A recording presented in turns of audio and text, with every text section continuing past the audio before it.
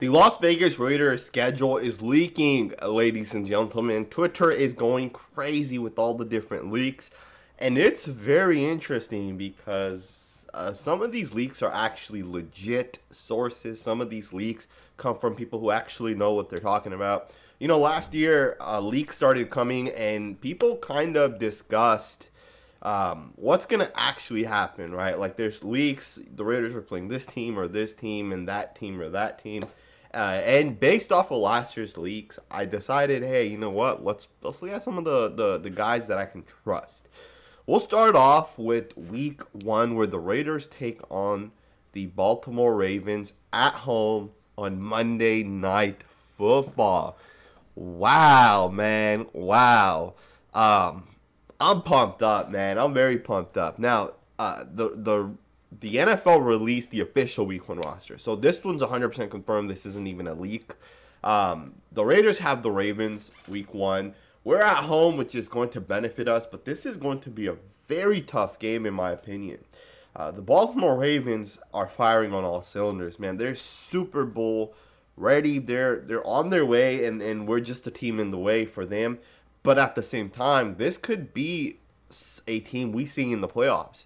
If the Raiders make the playoffs, the Baltimore Ravens will be there. We'll have to beat them.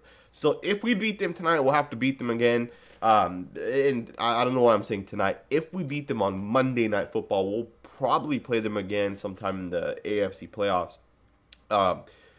This one's going to be a tough game, though, man. Like, flat out, for the Raiders to start their season off this way, I don't know if it's good or bad, because even though everyone's going to be slower, right? Because this is week one, right? I know people talk about the preseason and it helps get players ready. That's great and all, but you don't play 4 quarters in the preseason. You play one quarter, one drive, a couple of snaps. You're not playing a full game. If you guys go watch football, you can tell that week one and week two, teams are typically slower. Players are slower. Week 3, 4, 5 come around and players look faster. They look quicker. So it's going to be interesting. Maybe that benefits the Raiders, because I think the Ravens do have a better roster. But I will say this. The one thing that the Raiders are better than the Ravens at, we have a better quarterback. And I think that makes a big difference. I know their quarterback's a playmaking quarterback, and from the playmaking perspective, he's definitely better. But from the passing perspective, I think the Raiders are better. And don't forget, Gus Bradley opened the formula of how to beat the Ravens in that playoff game, right? I think it was Lamar Jackson's rookie season. Gus Bradley just put that extra defensive back in. He played, instead of playing nickel, he took a linebacker out, and he put another safety or corner, right? He was switching back and forth instead of a linebacker. So basically, he just put an extra defensive back on the field. I don't think the Raiders need to do that, to be honest with you guys. I think at this point, Lamar runs less. I think he still runs a lot, don't get me wrong, but he runs less now than he did when he was a rookie. He's developed his passing, obviously. But this will be an interesting game. I think the Raiders could absolutely win. It'll be tough. It'll be a hard-fought game, but it's going to allow the Raiders to really start the season off and really understand where they're at as a roster. Now, let's jump forward and get into the next leak. This one comes from Vic Taper as well. This one I don't think is 100% confirmed. It could be. I'm not sure. Raiders at the Dallas Cowboys on Thanksgiving. Now, look, the Cowboys play every year on Thanksgiving. Like, it's just a given. I don't know why it is, but the Cowboys always play on Thanksgiving. Maybe it's the ratings. But with the Raiders playing the Cowboys, the ratings are going to be through the roof, man. And I think this is a winnable game for sure. Obviously, we already knew. We already knew that we're going to play the Cowboys, right? We already know all our opponents for the season. But it's on Thanksgiving, and it'll make it that much better, right? It's a primetime game, Thanksgiving. That's going to be an interesting game. I'm really excited to kind of see what the Raiders can do. The Cowboys have 3 great wide receivers, man. Well, at least 2 great and 1 really good. Amari Cooper, CeeDee Lamb, 2 of the best wide receivers in the NFL. I think, just a hot take, I think CeeDee Lamb overtakes Amari Cooper as, the better of the 3 wide receivers. And then, of course, Michael Gallup as the number 3 receiver is still a good weapon. The Cowboys, man, they're a good football team, man, and I'm a huge believer in Dak Prescott. I know a lot of people don't like him. I know, I've talked about him in the past. I know Raider fans aren't 100% on board with Dak. Dak threw for almost 5,000 yards 2 years ago. You don't do that unless you're a real good quarterback. And I do think passing yards are overrated, but 5,000 yards, like that's a shit ton of yards, man. And his weapons got better since that season. They added CeeDee Lamb, and now CeeDee Lamb's going into his second year, so it'll be very exciting to kind of see what the Cowboys do and how the Raiders respond. Because if there's one game that Merrick, Gillespie, maybe Nate Hobbs, maybe Amik Robertson, maybe it's Casey Hayward, Arnett, Mullen, Abram. If there's one game these guys are going to be tested, it's going to be that Raiders at Cowboys game, because the Cowboys are an offensive built team. At the same time, we'll get to watch my guy, Micah Parsons, play against the Raiders. And of course, I'll be following him, right? I'll watch his film after week 1 to kind of see where he's at. I watched Isaiah Simmons a little bit because I was really high on him coming out. Micah Parsons, you know, I think he's going to be the best defensive player, and I want to watch what he does, and of course the Raiders will get to play him. Let's jump forward, and these leaks are not as official. This one comes from Jeff McClain, who's a Eagles beat writer. So I'm not 100% sure if this one's official, but I do know that Jeff has been correct for the Eagles in the past. Did like 5 minutes worth of research. The Las Vegas Raiders will play on October 24th the Philadelphia Eagles, and that'll be at home for the Raiders. Now, Jalen Hurts, if you guys don't know, was one of my favorite quarterbacks coming out last year, and it looks like the Eagles have fully committed to him. And at the same time, they brought him in some weapons, some help. This is going to be an interesting game, but if there's one thing the Eagles do well, it's the defensive line, man. That defensive line. So it'll be a great test to our offensive line. I'm pumped up for this game as well.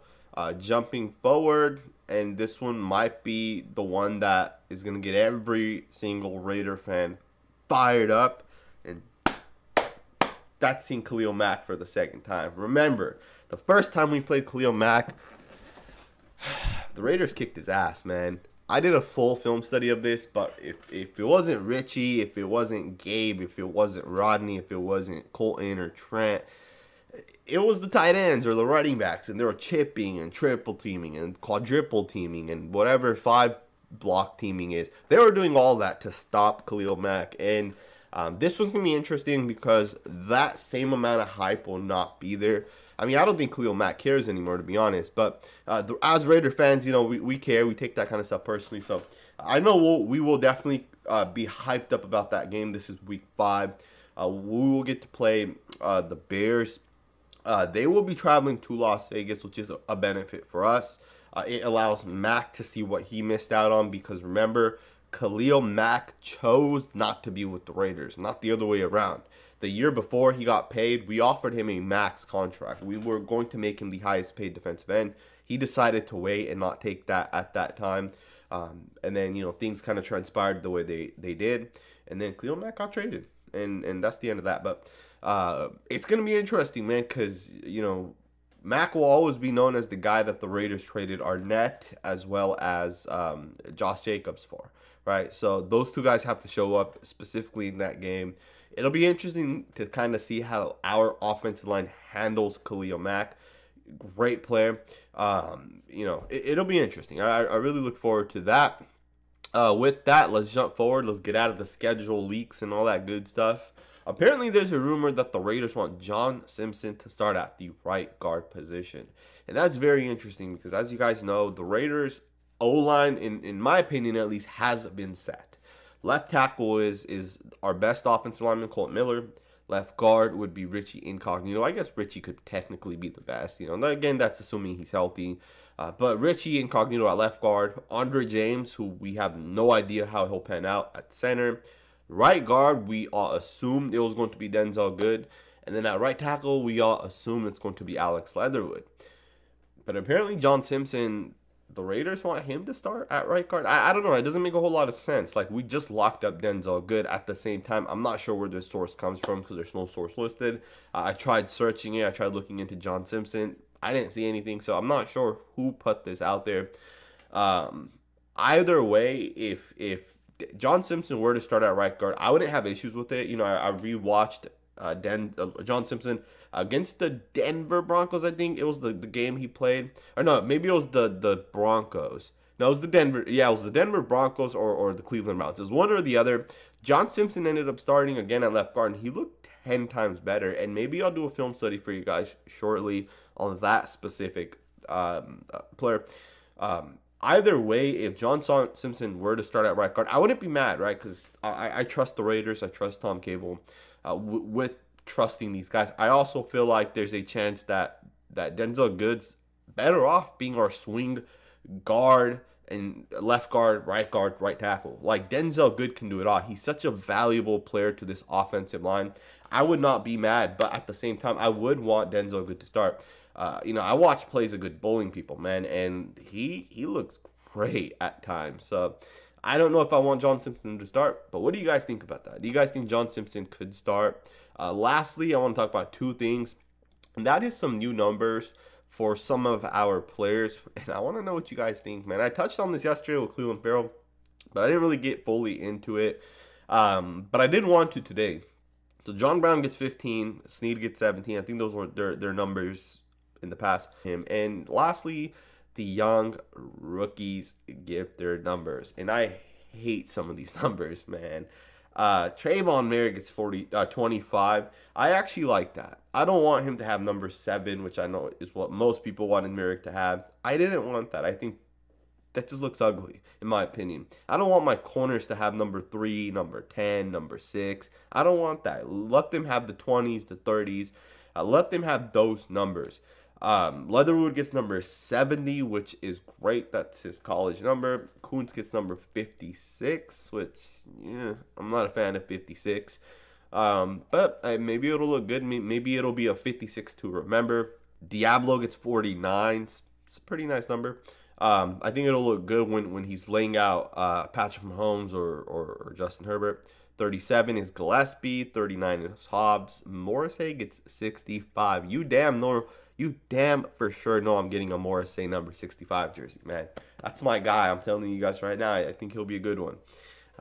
Anyways, we'll kind of see what happens in the preseason. I'm pumped up, man. I hope you guys enjoyed this video. And if you enjoyed it, make sure to hit that thumbs up button. Smash that subscribe button. Your boy Sanjit will be live later on tonight at 5 p.m. Raid the Tape might join me. I'll have to reach out to him and confirm that. But we'll be talking, man. We'll be talking about the schedule release. We'll be talking about the roster. We'll be talking about things that we can possibly do as well. So hit that thumbs up button, smash that subscribe button, and I'll see you guys next time with another video.